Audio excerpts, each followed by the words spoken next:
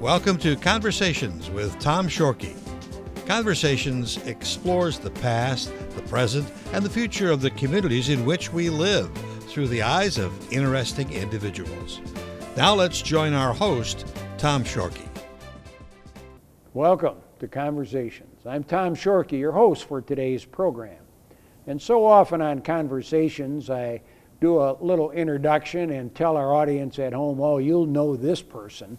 But more importantly, if you don't know him, you know his dog, Max. I am so happy to welcome to today's show our guest, Bill MacDonald. Thank you, Tom. Glad you could come by today, Bill. I'm glad to be here.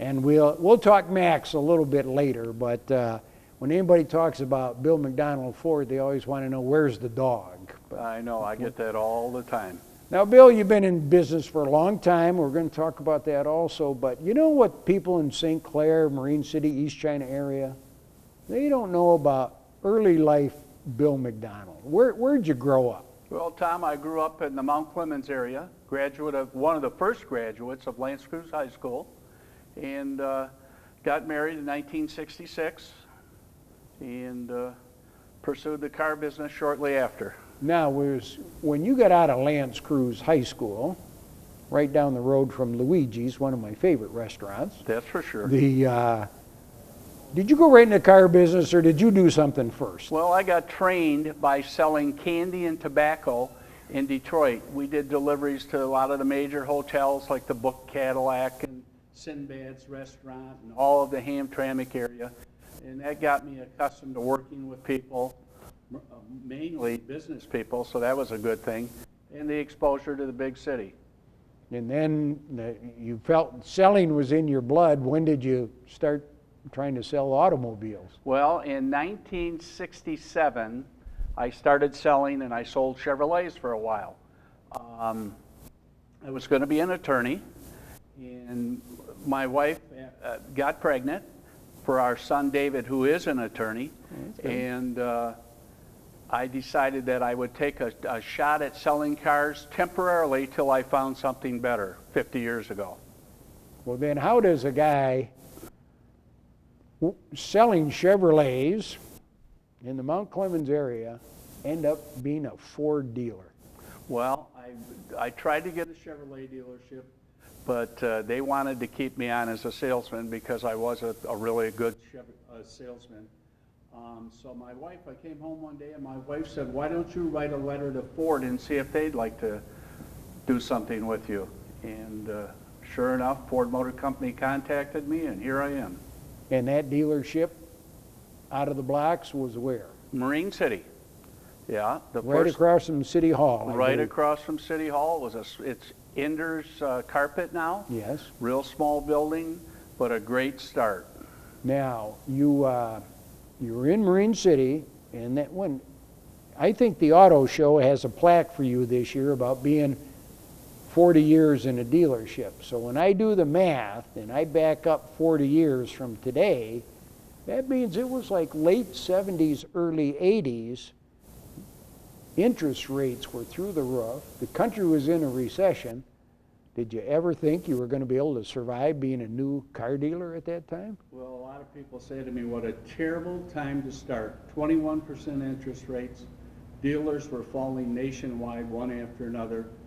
I think it was the best time to start because it was the best training that anybody could ever have. If you could survive that period, the rest would be... Pretty much, yeah. It was a tough time.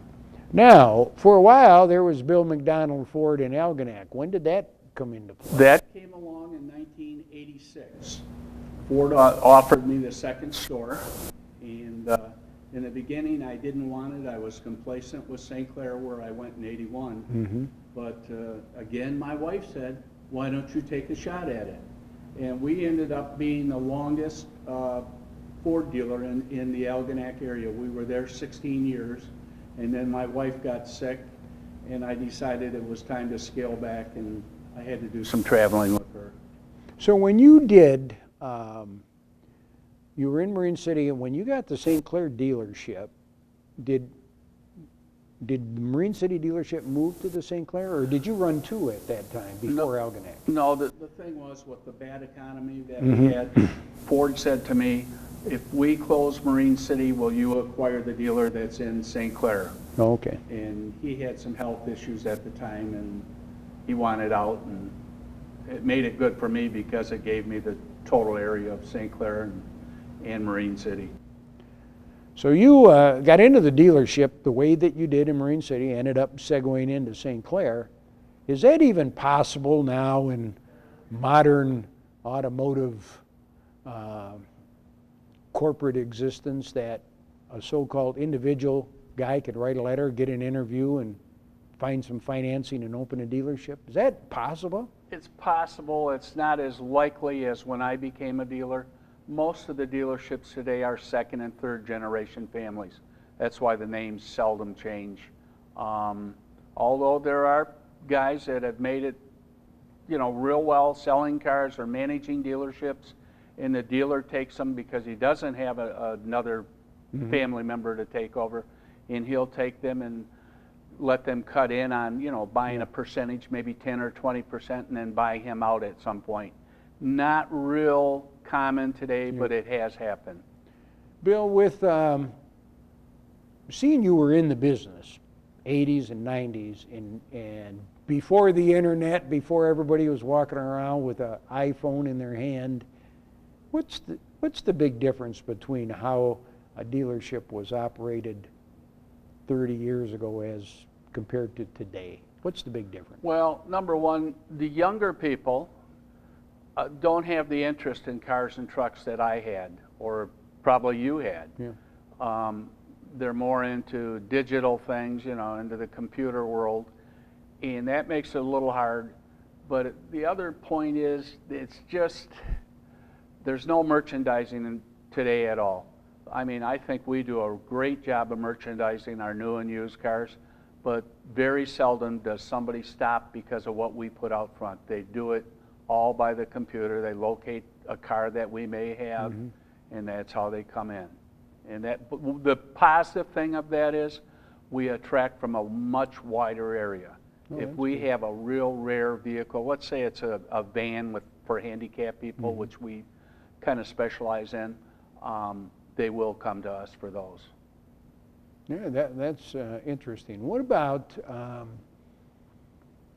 you know, way back, and I'm going to say way back, and it may have been 30, 40, 50 years ago, the old reputation of the sly used car salesman type thing.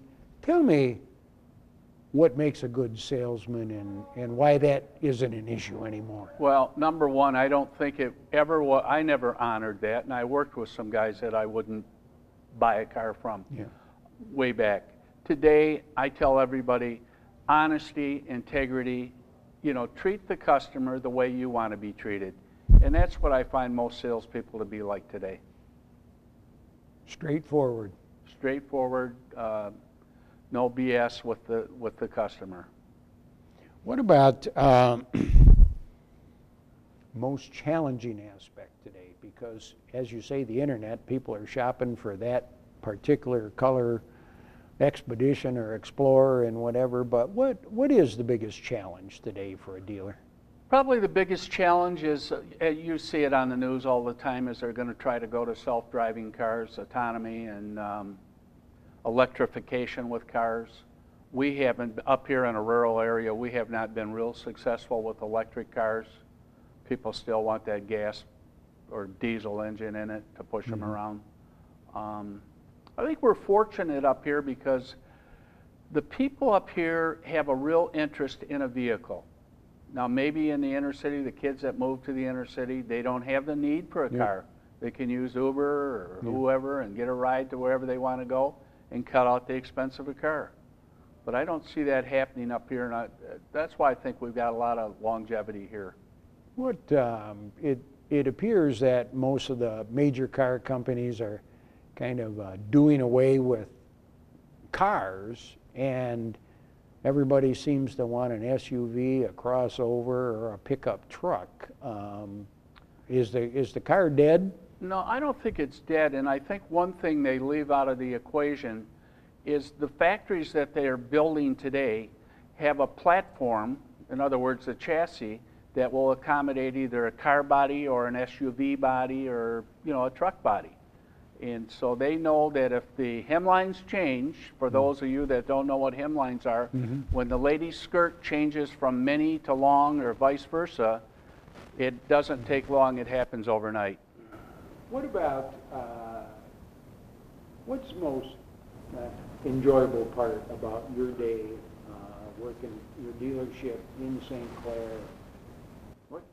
Tom, it's the most enjoyable part is the people that work for me, the customers, visiting with them.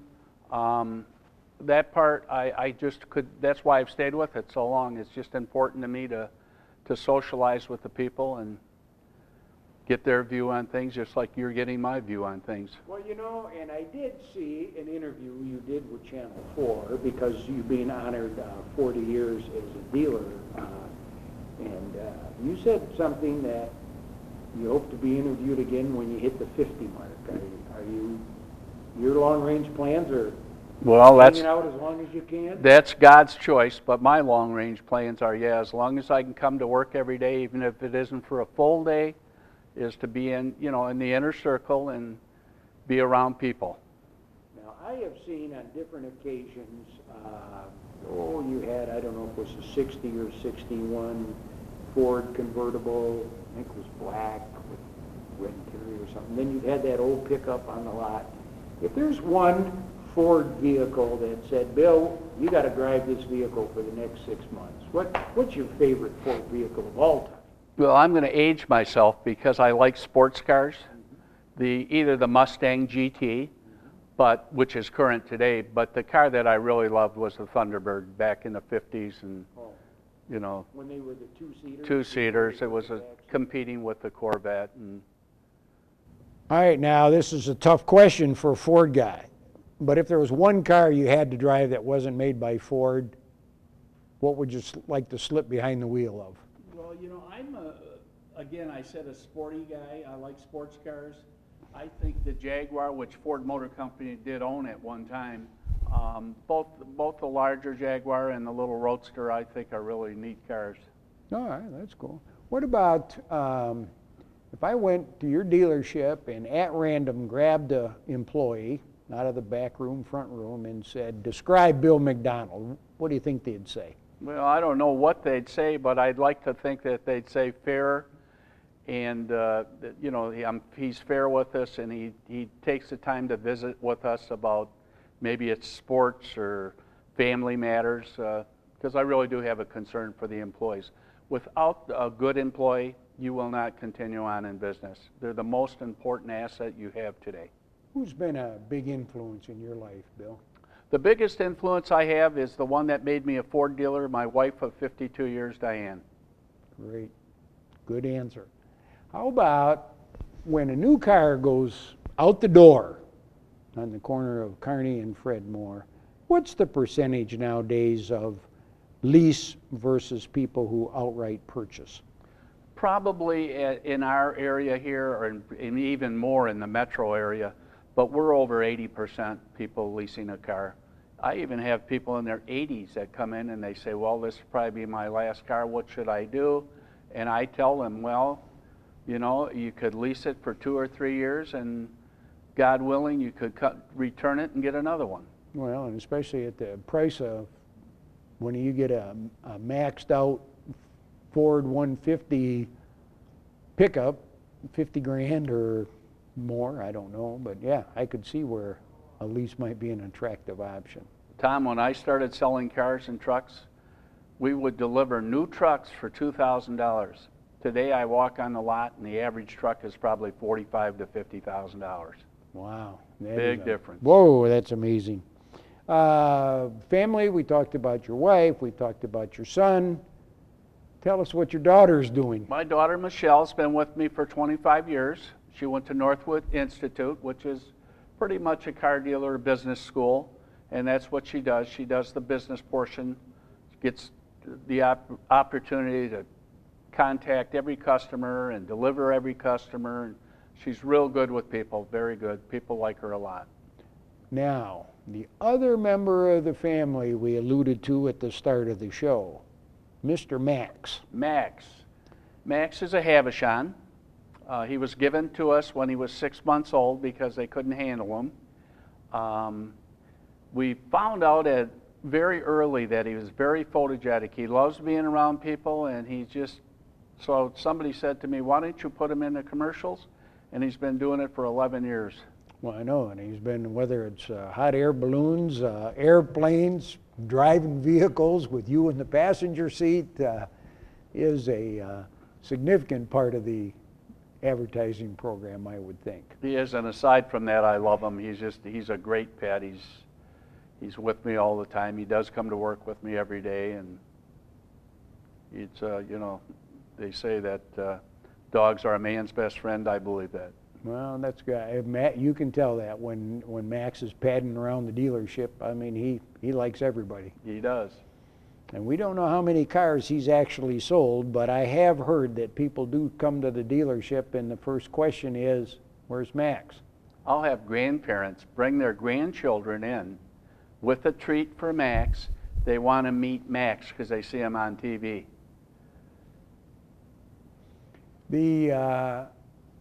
If you were going to give advice to somebody that was going to go into the automotive business, dealership, salesperson, what kind of advice would you give after all this time selling cars? Well, I think it's important, again, to be honest with the people. Now, obviously, you need a lot of personality, which my people do have a lot of personality. A lot of my people have been with me a long time. They've built up a great clientele. I have a gal that's, well, I won't say how old, but she's elderly. And almost all of her customers that come in, they hug each other. So that's a nice thing to see. Now, does corporate Ford Motor Company put any kind of pressure on local dealers? I mean, do they have expectations or quotas, or how do you keep Dearborn happy? How do you keep Dearborn happy? Number one, I think facility is a very important thing, a clean, nice facility. Number two, that you do what they expect you to do as far as selling cars and servicing cars, keeping service customers happy. And if you do all those things, it's a lot like in high school. If you're an honor roll student, I think the principal will stay away from you. Yeah, good. All right. It's been our pleasure today to have Bill MacDonald, longtime business owner in our area. He's done a lot for our community in a number of ventures. He's a solid citizen. He's got a great operation over there on the corner on Kearney Drive, and it's our pleasure to have Bill as our guest today. And next time, you need to bring Max. I'll bring Max. Thanks for coming. Thanks, Tom. Thanks, Bill. You've been watching Conversations with Tom Shorkey. Conversations explores the past, the present, and the future of the communities in which we live through the eyes of interesting individuals. If you have an idea for a future conversation, please contact us at www.watchctv.org. Thanks for watching Conversations with Tom Shorkey.